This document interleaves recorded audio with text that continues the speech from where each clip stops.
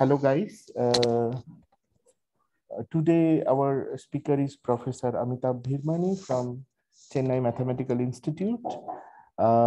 This is our 108th quantum aspects of space-time seminar, and he's going to speak about black hole hair removal for n equal to 4 CHL models.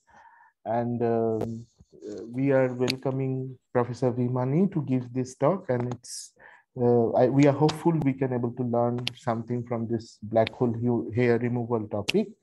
And thank you for agreeing to give this talk. And Amitabh, you can start from your end. Thanks, Sayantan, for the invitation. So the title of my talk is Black Hole Hair Removal for n equal to 4 CHL models. I see that there are only students, so please feel free to stop me for questions, comments. Actually, I did not know who the audience will be, so I have prepared my talk as a seminar with lot of introduction and simple calculations, but still it might be whatever questions, comments you have, you please let me know. Okay, so this is the outline of my talk. I will start with the introduction and motivation for this project, and then I will give a review of the papers on which our project is based. Then I will discuss the supergravity analysis first, because as you will see, I mean, this is based on a puzzle, and the supergravity analysis sort of sharpens the puzzle. And then I will give a slightly more detailed explanation of what the puzzle is. This is the hair removal puzzle for the CHL models. And finally, I will propose the resolution of the puzzle. Okay, and I will end with the summary and feature directions. Okay, so let me start with section 1, introduction, motivation, and review. Actually, before I start any technical part, let me just say a few things about the project itself. So this project grew out of a Chennai Strings meeting. Chennai Strings meeting is an annual meeting that we organize in Chennai. 3 institutes, we give talks to each other, and it generates good discussion, and this project grew out of that discussion. This is based on a paper that I did with Shubhranil Chakrabarti, Suresh Govindarajan, Yogesh Srivastava, who is at NICER, and Shanmuga Priya, who is a student at CMI. So most of the calculations were done by Shanmuga Priya. So her work is very important in this project. Okay, and other thing is that ours is one of the rare papers where all 3 Chennai institutes address are there. So Shubhranil was at IMSC, Suresh was at IIT Madras, and Shanmuga Priya and I are at Chennai Mathematical Institute. Okay, almost in the same week, there was a concurrent paper by Aradhita Chattopadhyay and Justin David. So there is a very strong overlap of our paper with this paper. Okay, I mean, this paper does not have the supergravity analysis. We also have the supergravity analysis, but there is a very strong overlap from the microscopic side. Okay, so let me start with the talk now. So many of you might have heard that black holes have no hair, and this is made famous in a statement by John Wheeler, who said that black holes have no hair. And often this statement is made precise in terms of no hair theorems. The theorems, there are many versions of these theorems. Okay, so the theorems say that in the presence of no matter other than Maxwell field, a black hole is completely described by the mass, electric charge, and magnetic charge, and the spin of the black hole. One can make this even more general, like one can add scalar field to the theory, and then again one can argue that scalar field does not give rise to any hair for the curved black hole, and for the other fields also. I mean, there are many versions of this no hair theorem. It's a big subject in itself. Okay, but the important point is that once you have complicated setups like Amitabh, yeah. So why only Maxwell field, not the other? No, I mean, other field depends on the dimensions. I'm just trying to make it as simple as possible. Okay, okay. You are giving an example, probably. Example, yeah. Okay, I mean, okay. in 5 dimensions, you can have 2 form fields, and then again, you can have charges. Okay, okay, okay, okay. Yeah. Uh, yeah. Okay. So for more complicated setups involving closer client dimensions or form fields, fermions, black hole here are possible. And this is the topic of interest for this talk. Okay. So let us just be more precise about what we mean by black hole here. Actually, black hole here is also a phrase that has been abused a lot. It has various meanings depending on the context. So in our context, black hole here is defined as smooth, normalizable, bosonic, or fermionic deformation of the black hole. We say like fermionic, some fermionic field configuration outside the black hole. So I call it degree of freedom. So smooth, normalizable, bosonic, or fermionic degree of freedom that lives entirely outside the horizon. Okay, so you think of it a black hole like this, and then outside the black hole there is some scalar field or some fermionic field or some field which is non-zero. The field So is outside means it is far from the horizon. yeah, I mean, at least in our project, we will see that it vanishes at the horizon and it has support only outside the horizon. Okay. Yeah, so it lives entirely outside the horizon. Okay, and what is important is that the mode should be smooth. That is to say, if it back reacts, then the Ricci tensor, Riemann tensor, those quantities should be smooth. Normalizable, which means that the field should go to zero at infinity. So there are many methods for constructing black hole here. It's a big subject, and as I was saying, I mean, even the term black hole here itself has many meanings depending on the context one is looked at. Okay, so it's a big subject. So now, why are we interested in studying black hole here? So we are interested in studying black hole here because we are interested in the issue of black hole entropy from the microscopic point of view. So in string theory, black hole entropy is accounted for in terms of microscopic degrees of freedom. And the entropy is insensitive to the nature of the solution away from the horizon. Okay, the microstates of the black hole are thought to be inside the black hole, and they are captured by the geometry of the horizon, and they're insensitive to the solution away from the horizon. Okay, so now this means that if there are two different black holes, which have identical near horizon geometries. Okay, so the geometry near the horizon is identical. I mean, even this phrase has a precise meaning. Near horizon geometry has a precise meaning. One can take a limit and obtain a near horizon geometry. So if these two black holes have identical near horizon geometries, then this discussion suggests that they should have exactly the same degeneracies. Okay? Because the black hole entropy is captured by microscopic degrees of freedom at the horizon. And if two black holes have exactly the same near horizon geometry, then they should have exactly the same degeneracy. Okay.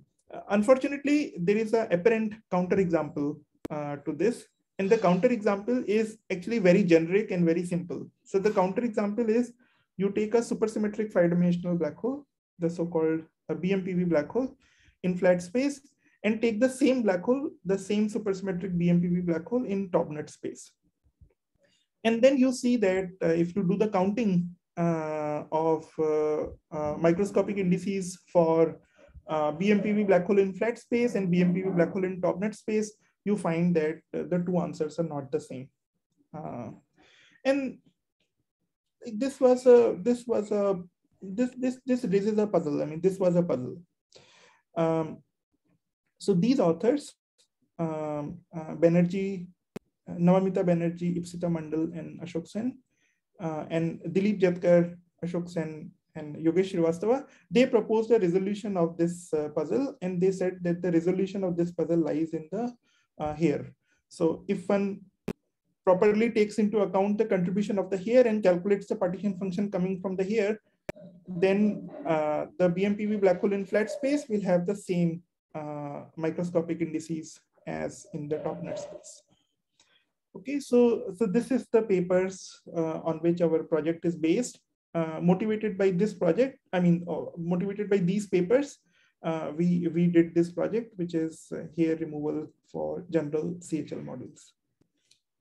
Okay, so questions, comments on this part? Sir, I have a question. Yes. What is Taub-NUT space? Is it physical space? Yes, yes.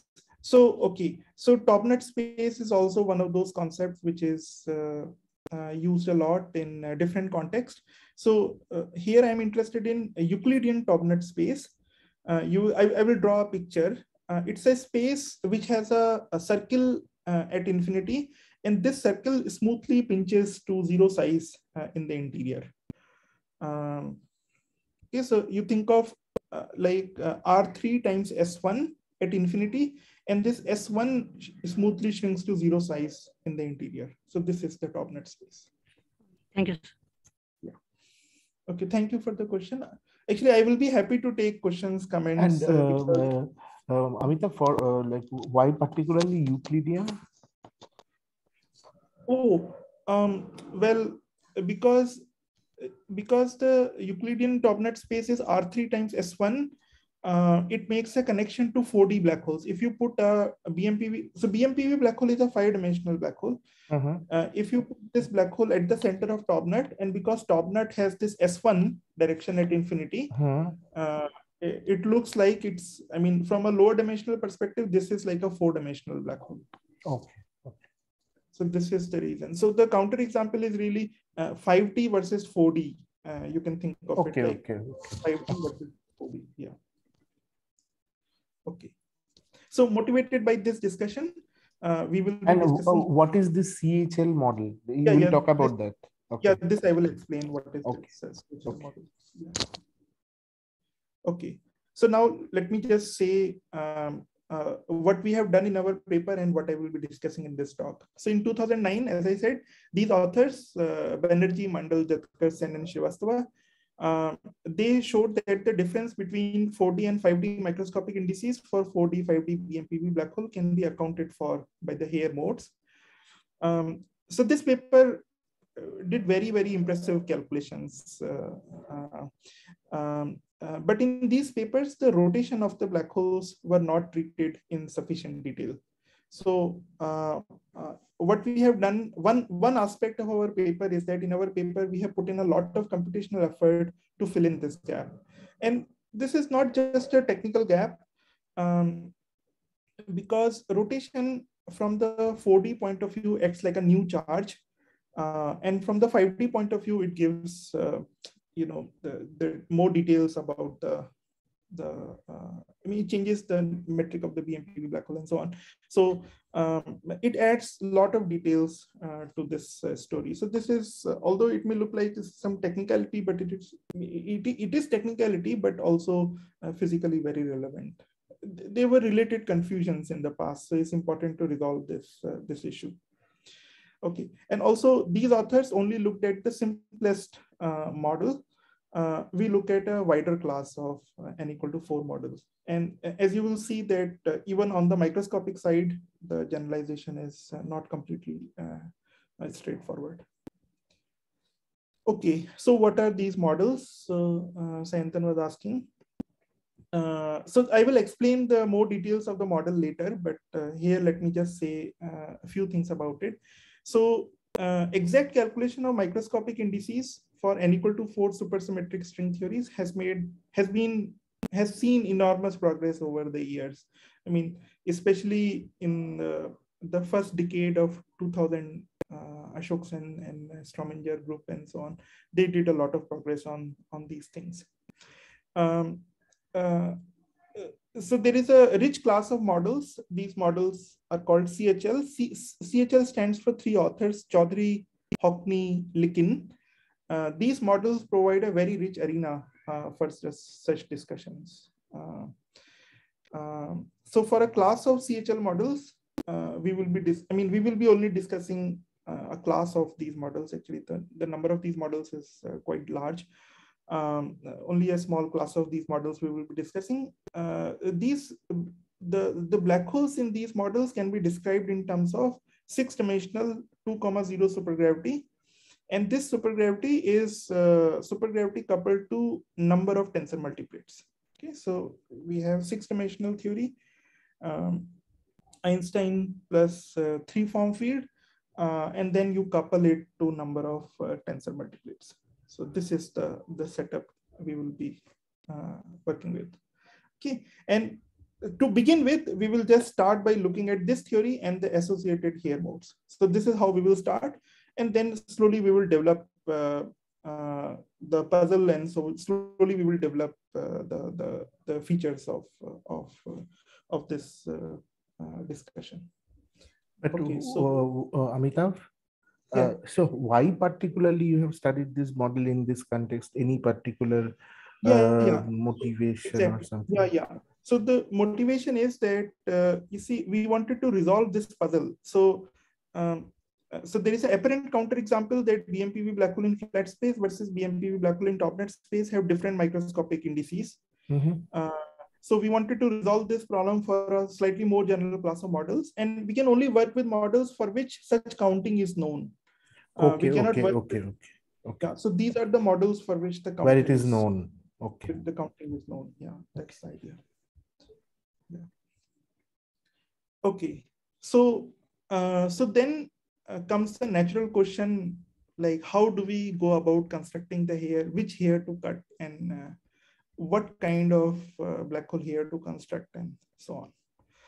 Okay, so this is in some sense an endless discussion, because we don't have any sort of classification of all possible Hare that a black hole can have. So discussing all possible Hare is a hard problem, and perhaps not a good problem. I mean, this is maybe a futile exercise. Partly depends on the definition, what you call Hare, and so on. But what these authors were able to show is that the indices, as far as indices matching is concerned, matching may be possible once you have a knowledge of the right number of Hare. Once you know few Hare, then you know that these are the Hares which will contribute to this part of the partition function or this part of the partition function. And that way you remove those parts, and this way you will be able to match the 4D and 5D indices. Okay, so schematically I show this in this figure. So there is a black hole. It admits all possible A, B, C, D types of Hare. And what we will be interested in is a class of Hare which we know how to construct and which we know how to count. And we make no claim about whether we have counted all possible Hares, whether there are more Hare. We don't know anything about that. Okay, so so for the two black holes that we will study, we will only discuss these three types of Hare. So the first one is called Garfinkel-Vachaspati Hare. The second one is form field Hare, and the third one is fermionic Hare. Okay, so is the idea clear? Basic idea clear? What we are trying to do? Yes. Thanks. Okay, so this is the one slide summary of these two papers that Sen et al. Did. So you can think of BMPV black hole in flat space as the left-hand side of this picture. So this black is the black hole and box is my flat space. And the student was asking, what is the top-NUT space? So I said there is a circle at infinity, and this circle smoothly shrinks to 0 size. So this is the picture of top-NUT. And in top-NUT, we have put this black hole, same black hole we have put. Okay, so this is the BMPV black hole in flat space. This is BMPV black hole in top-NUT space. Okay, so now what happens is that when you start constructing here, very roughly, okay, this is not the precise answer, but very roughly what happens is that BMPV black hole in flat space does not admit Hare, okay, or it admits less number of Hare, you can say it like this. But when you put the same black hole in top-NUT space, because of properties of the top-NUT space, it admits a lot of Hare. So this is what I have shown with this blue wavy lines. Okay, so the aim of this project was really to construct these blue wavy lines. We construct the Hare modes corresponding to these blue wavy lines, and then we show that 5D partition function is equal to a 4D partition function divided by the contribution from the wavy lines. Okay, so if you want to only focus on the black hole, then you want to get rid of this wavy lines. This is the idea. So 5D partition function which is microscopic indices of the 5D black hole, is 4D indices, 4D partition function divided by the Hare partition function. Okay, so this is the picture to keep in mind. This is what we will be doing in the next few slides. Okay, so questions, comments on this part? So the last thing you have mentioned, this 5D partition function, this connection, is this a generic statement for this kind of setup? Yeah. This is general in the sense that, so this is a little bit simplified, but what will happen is that BMPV black hole will also admit some Hare. So what you will do is that you will remove the Hare contribution from 5D partition function also. And so Hare removed 5D partition function and Hare removed 4D partition functions are expected to match because the black hole is the same at the center. Okay. So, yeah. So from that connection, this relationship was derived. This relationship was, yeah, exactly. This is what these authors did in two papers. Okay. Yeah.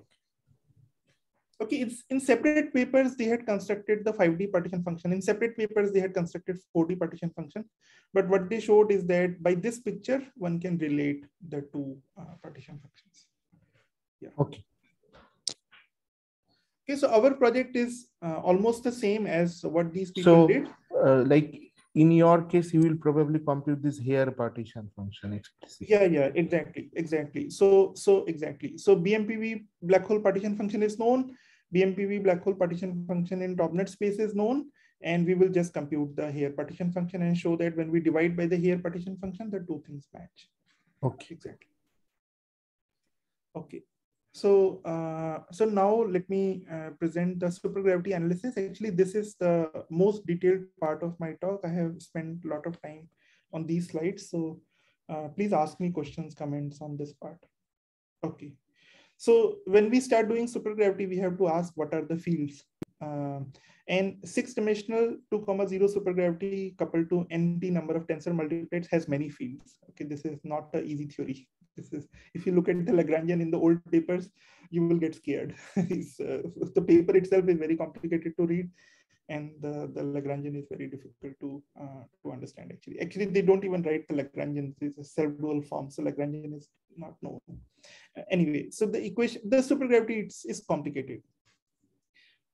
What are the fields? So in the bosonic sector, there is metric. There are self-dual and anti-self-dual two-form fields, and there are lots of scalars. Okay, in the fermionic sector, there are gravitinous because 2,0, so there are, depending on how you count, there are 2 gravitinous and lots of Majorana fermions, okay, which are the supersymmetric partners of these scalars. Okay, so now we will not be interested in the most complicated solutions of this theory. Okay, actually, one can work with very simple setup. So the setup we will be working with is where the scalars are set to constants. So none of these scalars actually matter, and all the spin half fermions are set to 0. So all these Majorana fermions will be set to 0. Okay, so once you do this, then the theory becomes manageable. You can write down simple equations. Okay, you can write down R mu nu equal to this and gravitino equations and so on. Okay, moreover, to make connection to the microscopic discussion, we will only be discussing supersymmetric objects. So these objects preserve 1/4 supersymmetry. So they are like they preserve 4 supercharges out of 16 supersymmetries of the theory. So only these objects we will be looking at. Okay, and once you restrict to only these setups, the equations are very manageable, and yeah, anyone with the sufficient amount of effort can solve them and study them. Okay, so now I have described the setup. Questions, comments on this part of the talk? What is the? Do people understand? The students understand the setup? Any question or comments? If you have, please ask. Sir, Otherwise, if we please ask. If we preserve more symmetries, your theory will still be carried over. Out of 4, if we preserve more supersymmetries. Yeah. Yeah. Actually, if you preserve, let's say, 8 supersymmetries, then the solutions will be simpler because you have put more constraints. But actually, it will be a bit too simple. Like what we want is that we want our black holes, the BMPV black hole and BMPV black hole in Taub-NUT, to be solutions to this theory.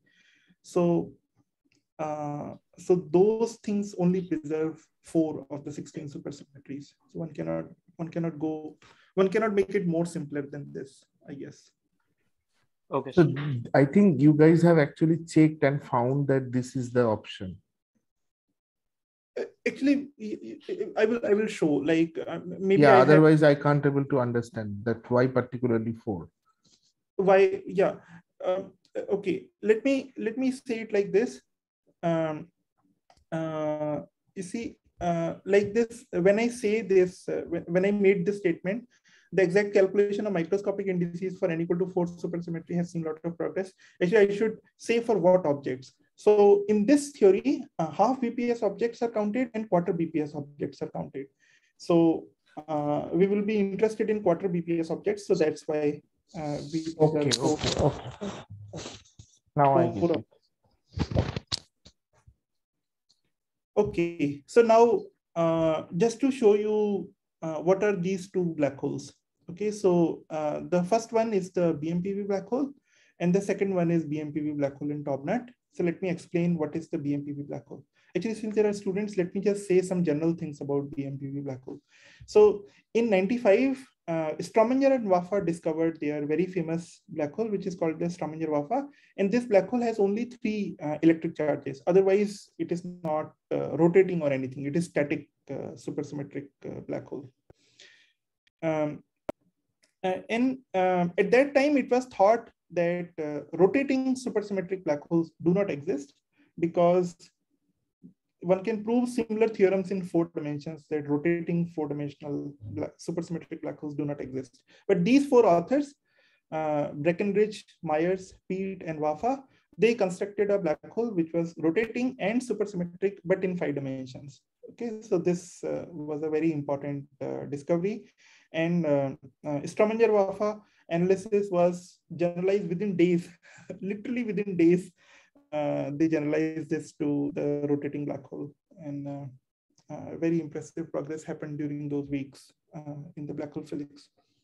Okay, so the rotating metric is not particularly complicated, but for this talk, I will only focus on the non-rotating case. So non-rotating case is really the Strominger-Waffa setup. And I have made it even more simpler by setting the 3 charges equal to each other. Okay, so this is the metric. So this is a 5-dimensional BMPV black hole written in a 6-dimensional language, written in 6-dimensional supergravity. So this is BMPV black hole in flat space. So this is the flat space. So Wi, these are the 4 flat coordinates. And then there is a harmonic function psi of r, which multiplies this flat space. And there is an inverse of the harmonic function, which multiplies the u and v directions. Okay, so this is written in the 6-dimensional form. But it describes, I mean, it's a 6-dimensional black string which describes the 5-dimensional black hole.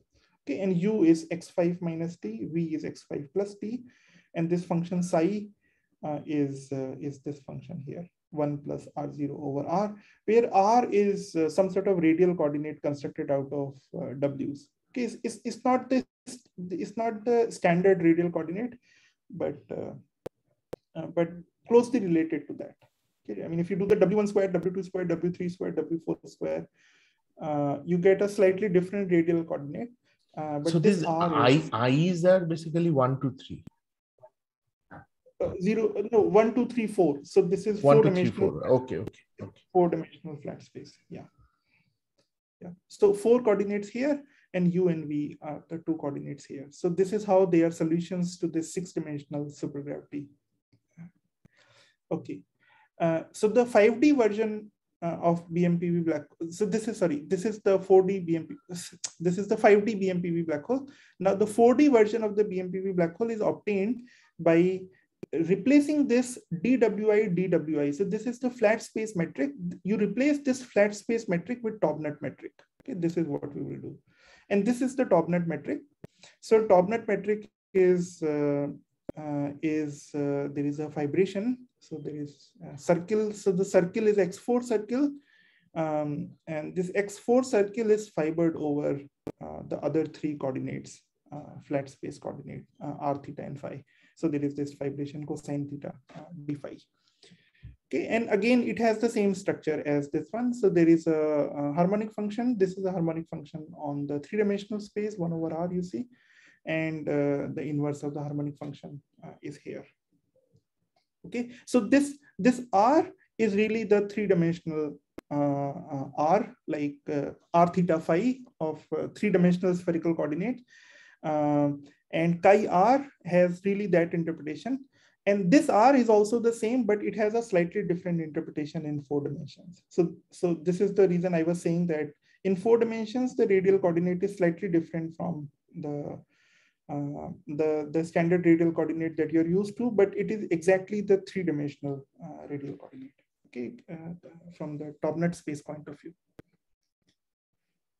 Okay, so now, as I was saying, one can take the near horizon limit of these, and these two black holes will have exactly the same near horizon limit. Near horizon limit is r going to 0.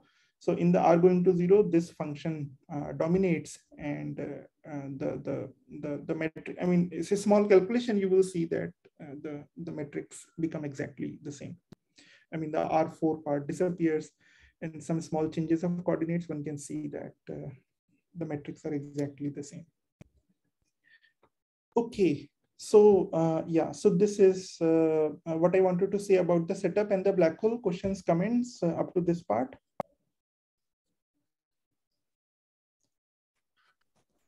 Any question, comments, or? Sir, in the previous slide, what does R4 represent?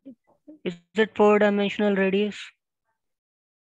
This R4. R4. Yeah, R4 is the size of the S1 at infinity. So, so X4 is the, so remember, Taub-NUT space is asymptotically R3 times S1. So we have to specify the size of S1. The size of S1 is 2 pi times R4. So it's the radius of the S1 circle at infinity. Okay, thank you. Yeah. Okay, very good. Okay, so so what we will do is that we will construct bosonic here on 5D black hole. We will construct fermionic here on 5D black holes. We will construct bosonic here on 4D black holes, and bosonic fermionic here on 4D black holes. Okay, so these are my next 8 slides. So I will tell you how do we construct these bosonic 5D, fermionic 5D, bosonic 4D, fermionic 4D here. Okay. So the bosonic here is the cleanest in some sense. It's the most easy to understand. So this is by the method called Garfinkel-Vachaspati transform. This was the method that was discovered by these authors, Garfinkel and Vachaspati, in the context of cosmic strings. But later it has found use in black hole physics. Okay, so this is a solution generating technique that adds wave-like deformations on a black hole. So given a solution, you do this transform, you get new exact solution. And as you know, there are books about exact solution generating techniques. Which one to use, that is the trick, no? That is what one has to understand. So this Garfinkel-Vachaspati is what we have to use in this context. Okay, so Garfinkel-Vachaspati technique has very stringent requirements. So the requirements are that you have to have a vector field Km, which is null, which is hypersurface orthogonal, and which is killing. So only when these properties are satisfied, you can construct new solution from the known solution. And if you have done a course in general relativity, then you will immediately appreciate that these conditions are very difficult to meet. Like in 4 dimensions, it's very difficult to find null killing vectors. Okay, I mean, all the solutions that you study in your GR course never have null killing vectors in 4 dimensions. And even if you manage to find null killing vector solutions, they will not be hypersurface orthogonal. So this technique is quite stringent. It applies to the BMPV and BMPV in Taub-NUT. So once these conditions are met, then the transformation is very simple. So the transformation is G prime is G plus T times KM where T is a box of T equal to 0. So T is a solution such that T is a scalar such that box of T is 0, where box is with respect to this GMN. So this GMN is the Einstein tensor. No, GMN is the metric. So this is the metric. Acha. Yeah. So this is the transformation technique. This T is your scalar field. Yeah, T is the scalar field, and this box is with respect to the old metric. So GMN. Okay. Yeah. Box is with respect to the old metric. So this is given the metric GMN, you deform the metric in a null direction by this T KM and this will be a new metric. This is the idea. It adds this KM are the normal vectors, I think. These are this is the vector. So this is the vector field. Yeah, you're talking about. So you have to. So a solution has to admit such vectors, which is very difficult. But once a solution admits such vector, then this is how the techniques. Maybe not related, but it looks like some way we sometimes write induced metric. We know the G mu nu equal to H mu nu plus N mu N mu. It looks like similar. Yeah. Okay. It is similar. Also, there is something called Kerr-Child form of the solution. It looks also very similar to that.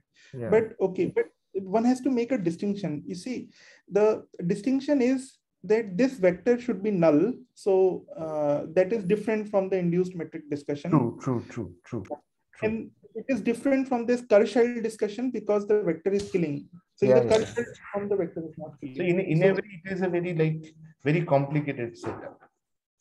Well, I mean, you see okay, I will not say complicated. I will say that it is very rare to find. Yeah, the requirement is very rare actually. Yeah, requirement is very stringent. Yeah. But if you are able to do this, then this is the technique. And the technique itself is very similar. Yeah. Very simple. So it's very simple, but meeting the requirement is not easy. Okay. Yeah.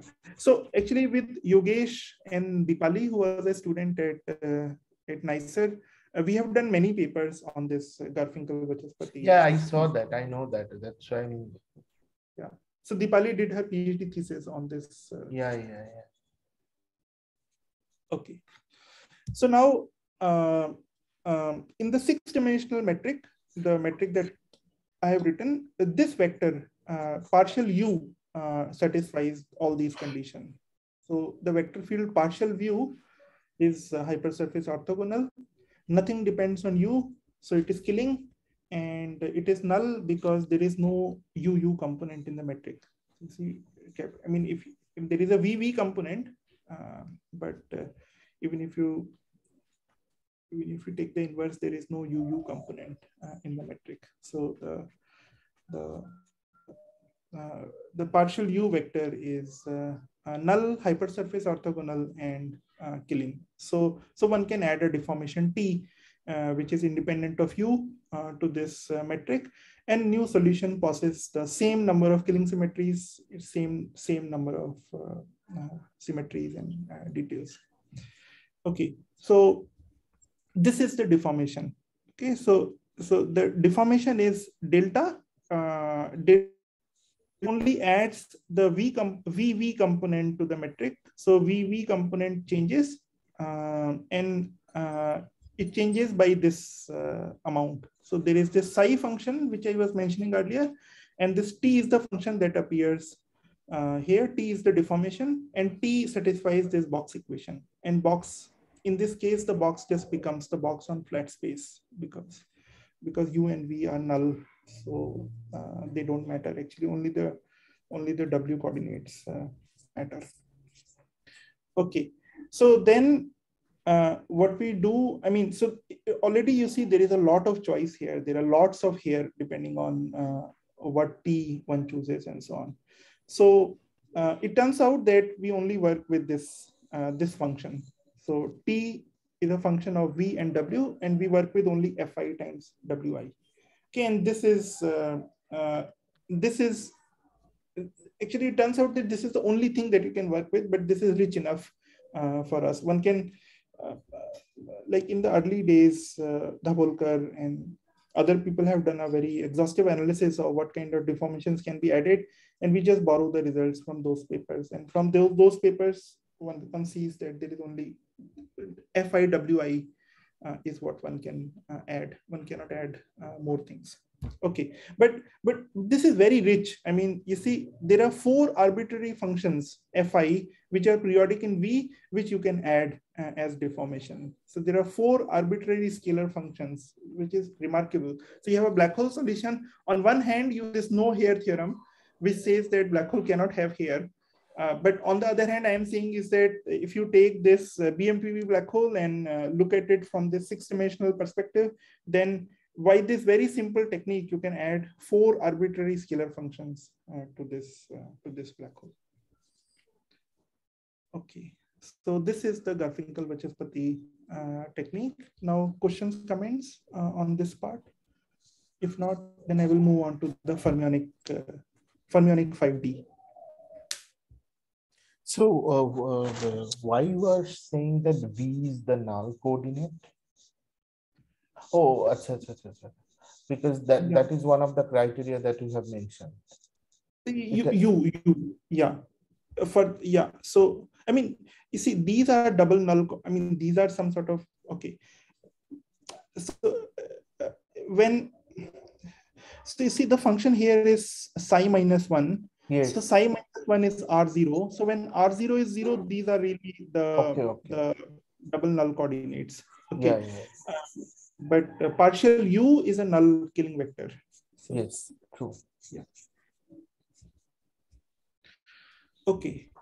So now this was the discussion for the bosonic here. Now let me discuss the fermionic here. Fermionic here in 5D.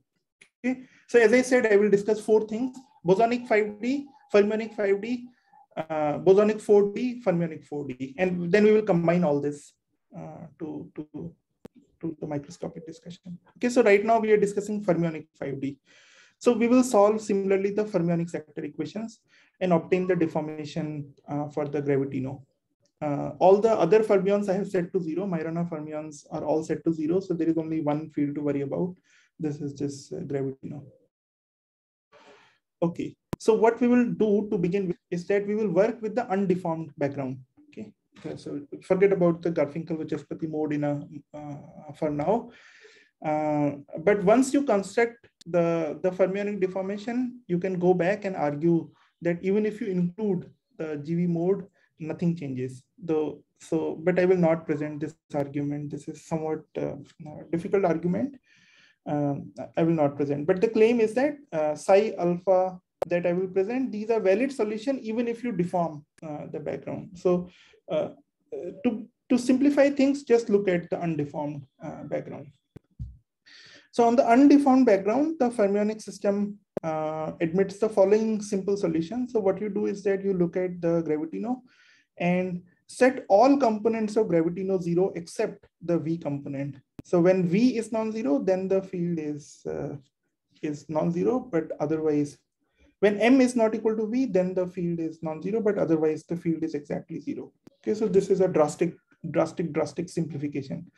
Like almost all components are 0 except one component, which is phi alpha V. And since you want this to be compatible with the killing symmetries, you take this to be independent of U also. So this really makes it very simple. And then you see only equations depend on R coordinate, and very simple.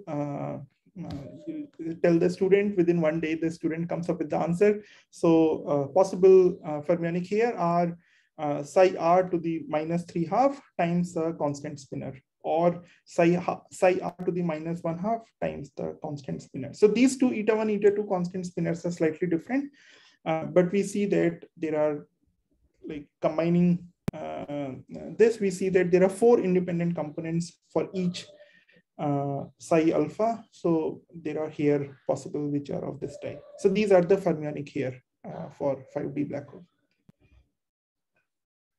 Okay, very good. So questions, comments on this? This is, I mean, if you have worked with fermions, you will not find this discussion difficult. But you have not worked with fermions, then this may look a little bit difficult. So what is the difference between eta and eta 1 and eta 2 that you have told? So yeah, they are a projection. I mean, so if you have ever worked with killing spinets, generally what happens is that you have some profile, and then these constant spinets come, which are projection under some gamma matrices. Yes. Yeah. So eta 1 and eta 2 are similarly projections under some gamma. Yeah. Yeah. Any question, comments? Or okay, I think you proceed. People will ask question. Okay. So I have done the difficult part. Now I will just repeat the same story. So now I am doing bosonic 4D. Okay, bosonic 4D. So it's almost exactly the same as before. We do Garfinkel-Vachaspati. So again, partial U is the null vector, null killing vector that we identify. It adds the deformation which is in the GVV direction, and again the same type of deformation, V times Y. And in order to make a distinction between the previous and this one, I put a tilde here. So otherwise it's exactly the same expression. Okay, so now we make even more further simplification. Okay, like we just keep simplifying our life as much as we can. And now we simplify it to the fact that the Hare modes that we construct, they are independent of X4, the 4th coordinate on the Taub-NUT space. And then wave equation becomes very simple, and it just becomes the Laplacian in 3-dimensional space that we study in our electrodynamics course. And one possible set of solution is just linear Cartesian solution, so GIYI. Okay, so this is GIYI is really making connection with this FIWI. Okay, so these are the 4D WI, and these are the 3D YI, 3D Cartesian coordinates. Okay, so in this case, we see that there are 3 arbitrary scalar functions with periodic coordinates in V that we can add. 3 periodic functions, GI.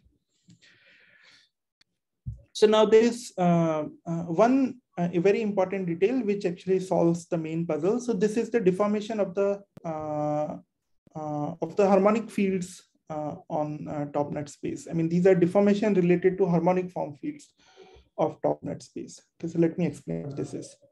So as we saw, like we were discussing 2,0 supergravity coupled to tensor multiplets. So what we have to do is that we have to construct deformations in the tensor multiplet sector. So how the tensor multiplets deform, so that you can have here. It turns out that in 5D, you cannot do this. In 5D, the required structure is not there. But in 4D, you can do this. And this is because Taub-NUT space has a self-dual harmonic 2 form, omega Tn, which I call here. So what you can do is that you can construct this wedge product, dV wedge omega Tn. And this wedge product by construction is anti-self-dual.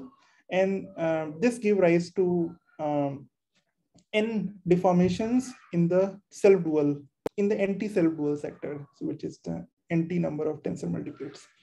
So this is what we do. So using the Taub-NUT harmonic form, one can construct NT number of deformations, which are delta H, S, M, and P, like this.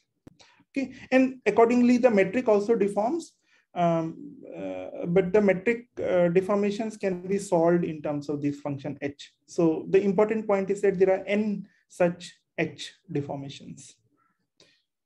Okay, so they are both characterized by same arbitrary n number of functions, which we can use. Okay, So this was the bosonic 4D, and now fermionic 4D. Fermionic 4D, there is no change. We must solve for psi alpha v, which is independent of u. It turns out that Taub-NUT space does not bring in any detail. Exactly the same equation, literally exactly the same equations come. Once again, we have the same here mode, psi alpha v1 and psi alpha v2 that I showed earlier. Okay, so as I was saying, Taub-NUT space does not change the fermionic deformations at all, and exactly the same functions appear as before. Okay, so now these are the possible here modes. Okay, so now we have to check whether these are here or not. So we have to check whether these here are smooth. Are the deformations smooth near the horizon? And the way we do this is that we define suitable coordinates that are smooth across the horizon. And this is the part which is difficult actually. So this is the part that was missing in those papers. They did it for the static black holes, but here we did it for the rotating black holes. And for rotating black holes, defining suitable coordinates, checking smoothness across the horizon is a very difficult exercise, tedious exercise. Then one has to check whether these modes preserve supersymmetry. No additional supersymmetry must be broken. And this is done by Killing spinner analysis. And what we do is that we construct Killing spinners for all possible deformations and check whether the supersymmetries are exactly the same as before. And then one should also check that the solutions the here modes are supported only outside the horizon. They vanish, deformations vanish at the horizon. This way we will be sure that our modes are here modes in the original sense that we wanted. So here modes are here modes which are smooth normalizable solutions with support only outside the horizon. So we have to check whether this is true or not. Okay, so I will present these calculations in the next few slides, but here is the summary. So detailed calculations show that Garfinkel-Vachaspati modes in 5D are not here modes, but in 4D they are. Form field discussion does not apply to 5D black hole because there is no omega Tn, but it applies to 4D black hole, and one can construct n number of here. For fermions, both are valid here modes. Okay, so if there are questions, if there are no questions, comments, then I can present these details, but otherwise I'm happy to take questions now.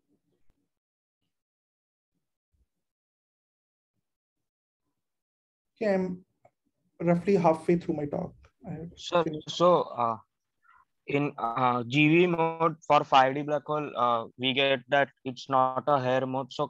So is it that the 5D black holes don't have any hair, or just for this GV case it doesn't come out to be hair mode? Yeah, so 5D black hole only have the fermions here, which I show here with the arrow.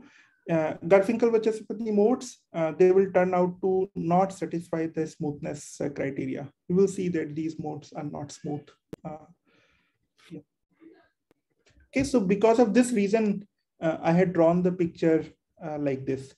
See, like this. So I was saying that in 5D, there are very few here, and in 4D, there are lots of here. And this is related to this discussion that Garfinkel-Vachaspati modes and form fields modes are not there in 5D, but they are there in 4D. Okay, so let me just give you a summary of this supergravity analysis. So in 5D black hole, or here modes are supported outside the horizon. But when we do the Riemann tensor calculation, you find that the Fi modes blow up at the horizon. So they are not counted as here.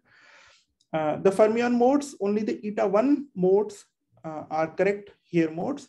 The eta 2 modes do not preserve supersymmetry, and they are not smooth at the horizon. So they are also not here modes. For 4D black holes, GI are good here modes. So they are 3 arbitrary scalar functions. The psi1, psi2 story is exactly the same. Psi1 is good here, but psi2 is not. And because of this, omega Tn, there are n number of the tensor sector tensor multiplet sector modes. Okay, so this is the summary. So explicit construction of Hare modes in 4D and 5D black holes is possible. This is a nonlinear construction. We have not made any simplifications. Nonlinear Einstein's equations we are able to solve. And these are all the Hare that we find. So for bosonic, there are no 5D Hare, but there are NT plus 3 Hare in 4D. For fermionic, they have equal number of Hare. 5D black hole and 4D black holes have equal number of Hare. So as you can see, this NT plus 3 will be the key idea that will resolve the puzzle. Okay, so this data will be used for the resolution of the puzzle. And as I was saying, do other Hare exist? We don't know the answer to this question. The Hare that we have constructed is enough for our analysis. Perhaps it's a futile discussion whether all the other Hare exist or not, because if they exist, they should better be same number of Hare here, same number of Hare here, so that they cancel with each other. Okay, so so I will stop here for questions, comments. I have finished the most detailed part of my talk. Like I have described the motivation and review and discussed the main supergravity analysis also. So any question or comments, please ask. Yeah.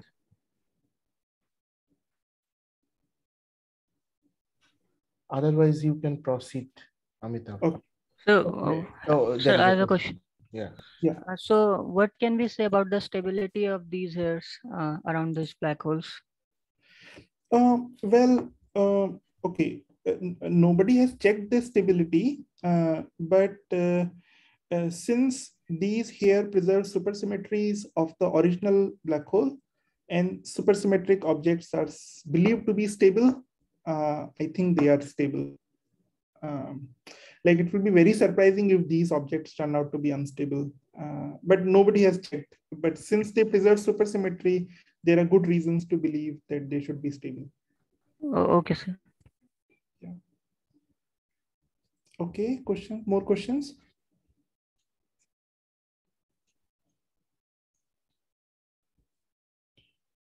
Okay, so if there are no questions, now I will present the microscopic part, and this is the part that exactly overlaps with Justin and Aradhita paper.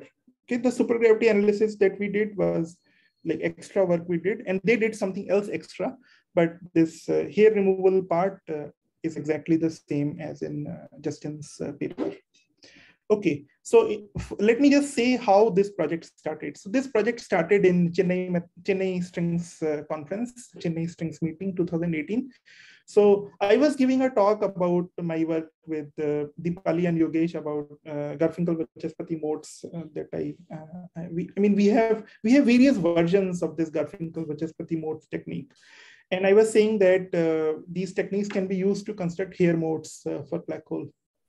And then Suresh Govindarajan was one of the audience, and he said that the partition function is very closely related to half BPS partition function. And this sort of caught my attention, and I started studying about the half BPS partition function for type 2b on K3. And after some studying, I understood that indeed the half BPS partition function and the Hare partition function are exactly the same. They are 1 over eta to the 24. And if we think in the right terms, then this is essentially what Sen et al. Had done in 2009. They gave an explanation for this eta rho to the power 24 from the Hare analysis. Okay, and the counting works very simply. So from the previous slides, from this slide, you see that the 4D black hole has NT plus 3 extra Hare modes. And if you count properly, then these NT plus 3 give rise to 21 plus 3 extra bosonic modes in the setup that Ashok Sen and other people looked at. And 21 plus 3 is exactly 24. And this 24 goes into this to explain the Hare partition function. So if one thinks in the right way, then, I mean, although the papers are very complicated and a lot of details about various things, but if you sort of distill everything down to down to these numbers, then this is essentially what these people did. So they made the observation that on K3, there are 21 tensor multiplates, and 21 plus 3 number of bosonic hair modes are possible, and this gives 24, which matches with this half BPS partition function of the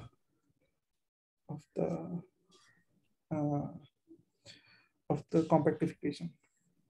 Okay, so since Suresh was with us, he explained us what to do with the more complicated models. So then we started reading about the CHL models.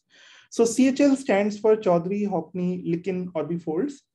The key feature of these models is that they have smaller number of vectors in 4 dimensions. Okay, than the K3 compactification. So here I was saying that in 6 dimensions, the number of tensor multiplates is 21 for the K3 model. For these CHL models, the key feature is that the number of tensor multiplates is less. So it will be like 7 or 10 or something of that type. So that is the key idea. It has smaller number of vector multiplates in 4D, 6D, whichever way you think upon K3 compactification of type 2B theory, and they have the same amount of supersymmetry.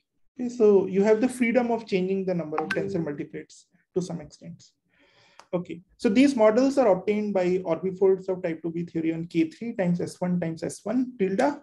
The orbifold group acts on the cohomology of K3, so number of the forms are changed with up to minus signs and factors under the action, and it acts on S1 by the shift. So it acts on the cohomology of K3, and it also acts on the S1. So orbifold action involves shift along the S1.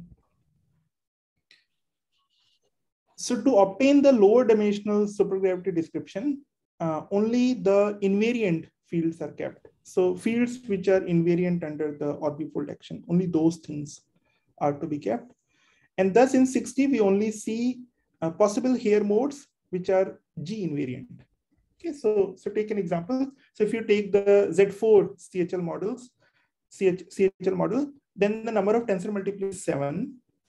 And then according to our counting, 7 plus 3, only 10 hair modes are possible. And the hair partition function for half BPS or hair partition function or the half BPS partition function is this object, eta to the 4, eta 2 rho squared, and eta 4 rho to the 4. So how in the world we are going to explain or understand how this 7 is related to this function? So this was the puzzle. So this was the puzzle that we started our project with. Okay, so you see, this is a very deep, deeper than what those authors looked at in 2009. More difficult than, you can say. Okay, so questions, comments. So now I will tell you the resolution of the puzzle that we have proposed.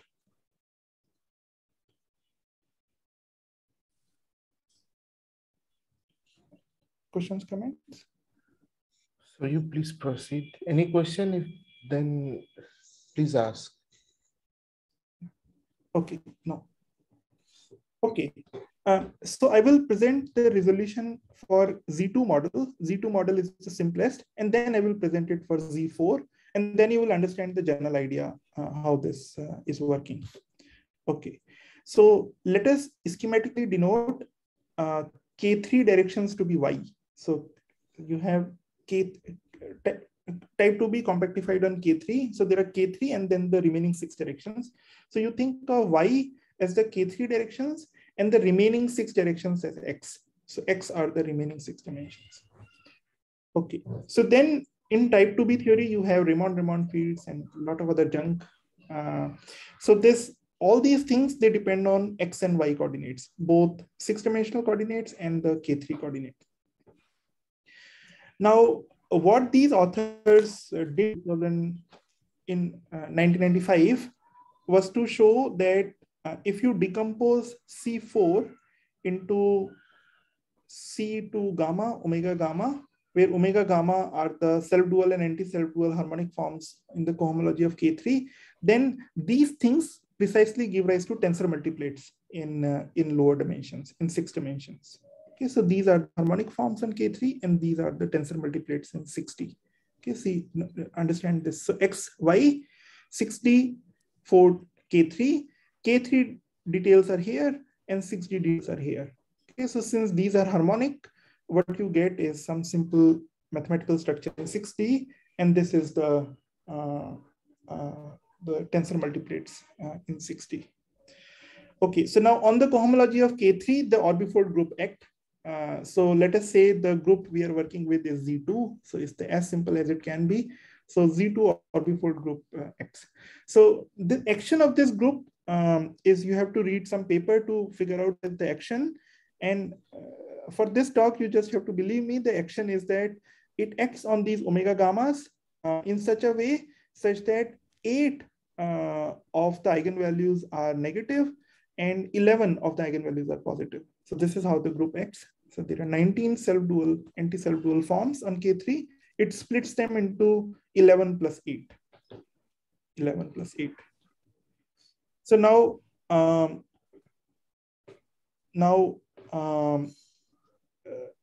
it splits them like this. So 11, so there are naturally 11 tensor multiplates coming from the C2 gamma, but there are other tensor multiplates coming from B2 and C2, and because type 2B theory has a lot of junk like B2 form, C2 form, the axion fields and so on.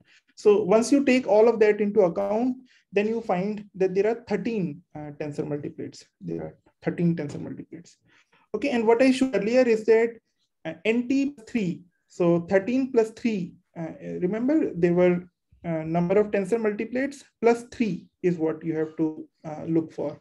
So if the number of tensor multiplate is 13, then you have 16 Hare modes on the bosonic sites. So this is what I'm saying here. So NT plus 3, so there are 16 Hare modes of this type. So now this is the part which is new, and this is our main discovery. So now because there are 8 eigenvalues minus 1, there are 8 Hare modes with boundary conditions which are along the orbifolded circle S1 mod Z2, we satisfy the boundary conditions with the minus sign. So if you move 2 pi along X5, you don't come back to yourself, but you come back to yourself with the minus sign. Okay. And this is precisely what makes everything work, because there are 8 omega gammas which have eigenvalue minus 1.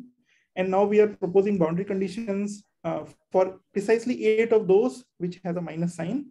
So because of this minus sign, the C4 doesn't change. C4 still remains like a regular field under the shift of 2 pi along the X5 circle, but both these terms pick up the minus sign. Okay, so omega gamma picks up a minus sign and C2 picks up a minus sign.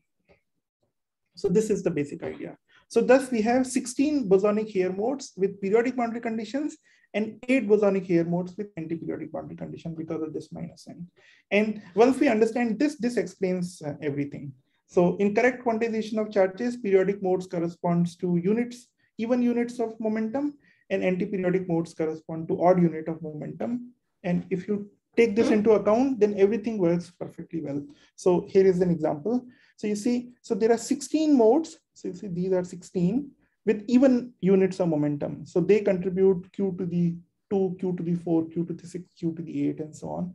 And there are 8 modes with anti-periodic boundary conditions. So 8 modes which contributes odd units of momentum. So Q1, Q3, Q5, and so on.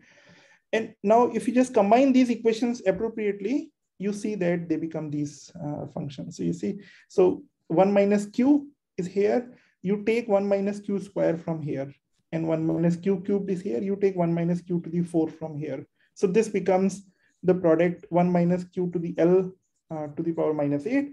And then you are only left with these 8 powers with even numbers. So this is the even numbers. And this gives you eta to the 2 rho and eta to the 8. Okay, but there are some more details, but this is the basic idea. And once you appreciate this basic idea, it explains everything. So indeed, we get the here partition function to be the half BPS partition function, and this explains how the two partition functions have to be matched. So this eta is this Dedekind eta function. Yeah, Dedekind eta function, which enters in the half BPS counting. Yes. Yeah. Okay. So earlier I was mentioning Z4. So let me just explain how the Z4 works, and I will end my talk. So the calculation works for all geometric CHL model. And I keep emphasizing that both our group and Justin's group discovered this almost at the same time. For example, if you take the Z4 model, then it turns out that there are 10 modes with no twist. NT is 7. So 7 plus 3 is 10. So there are 10 modes with no twist. The orbifold action, one has to read some paper to understand how the orbifold action acts, but it acts like this, that 4 modes have 2 pi I over 4 twist. Then 6 modes had 2 times 2 pi I over 4 twist, and 4 modes have 3 times 2 pi I over 4 twist. So if you take this into account, then see the here modes. So even, I mean, multiples of 4, so 4 to 12, and there are 10 modes of this type, so these are the 10s. And then there are modes with 2 pi I over 4 twist, so these are these ones, see these ones. And then there are modes with 2 times 2 pi I over 4 twist, so these are these ones, see they are with the power 6. And then there are 4 modes with 3 times 2 pi, so these are these ones. So these are the ones with the 3 units of momentum in some sense. Okay, and now if you just look at this carefully, you see that it combines into these eta products. So you see, so 1 minus q is here, 1 minus q square is here, 1 minus q is here, 1 minus q to the 4 is here. So if you just take all this common, then you get the eta product with power 4. So this is my eta to the 4. Okay, now look at, so this line is gone. So now we are looking at this line. From this line, only 2 powers are left. And from this line, 6 powers are left. Okay, so from this line and from this line, we can pick out the even numbers, and they will come with power minus 2. So this is the eta 2 squared. And then only this line is left with power 4, and this will give rise to eta 4. So eta 4 to the 4. Okay, so indeed, by this argument, we get the partition function to be the half BPS partition function. Okay, so this is all I wanted to say. So now let me just end with the summary and future direction. So here removal for CHL model is a slightly more complicated puzzle than what these authors solved in 2009. So the puzzle for 4D and 5D index mismatch is more challenging because of the presence of the twisted sectors of the CHL model. We identified here modes in the untwisted as well as twisted sector. And we showed that after removing the contributions of the here modes from the microscopic partition function, the 4D and 5D horizon partition functions agree. Okay. Although I did not present the details here, but special care is taken to present details on the smoothness analysis of here modes for the rotating black hole, thereby filling an essential gap in the literature. Okay, this is not just a technical exercise. There is a lot of physics here. So now let me just end. This is my last slide. So I will just end with work in progress. So now we are generalizing this study for the twisted partition functions. So using ideas that are central to the CHL model, the orbifolding by an abelian group, there is a richer class of partition functions that one can define. So these are called twisted twining partition functions. So they were discovered by Ashok Sen and Suresh Govindarajan in 2010. The 4D, 5D counting is known for the twisted twining partition function. And a similar here removal calculation is possible. And this is what we are working on now. But because of COVID, everything has been delayed. Actually, the calculations are almost done, but we are still not able to properly communicate with each other. So it will take some time for our paper to come out. So this is a project we are doing with Abhishek, who is at IIT Bhubaneswar, Sutapa, who is now in the USA, Shanmuga Priya, CMI, and Suresh Govindarajan. So, so that's all. Thank you very much. I will stop here. Thank you, Amitabh, for giving the nice talk and presenting this black hole hair removal thing, because this was not spoken before in the forum. If there is any specific question or comments or any query, please ask now. And thank you for giving this talk. Yeah, so any question, comments? People may have asked a little bit elementary questions, but like, yeah, like if you, anything you can ask. Yeah, yeah, any, I mean, I understand the students are there, and actually I was expecting more students because I know people in NICER are working on these topics. I mean, people in IIT Bhubaneswar are also working on this topic. So if those students could have joined, it would have been nicer. But questions, comments? If not, then thank you, Amitabh, for the contribution. And once this will be posted in the channel, I will share the link with you. And thank you for giving this contribution. I will be happy to listen to another thing that you have mentioned before starting the talk regarding the DC-ter. So once you are ready from your side, let me know, and then I will organize something. I'm very happy to know about this thing. Yeah, sometime in March or so, like once this Chennai sure. program is over, then Sure. Okay. So stay safe and healthy. That's very important. And yeah, hope to meet sometime soon. Yeah. Thanks, Anthony. Okay. Yeah. Okay. Bye. Bye. Bye, everyone. Bye. Bye.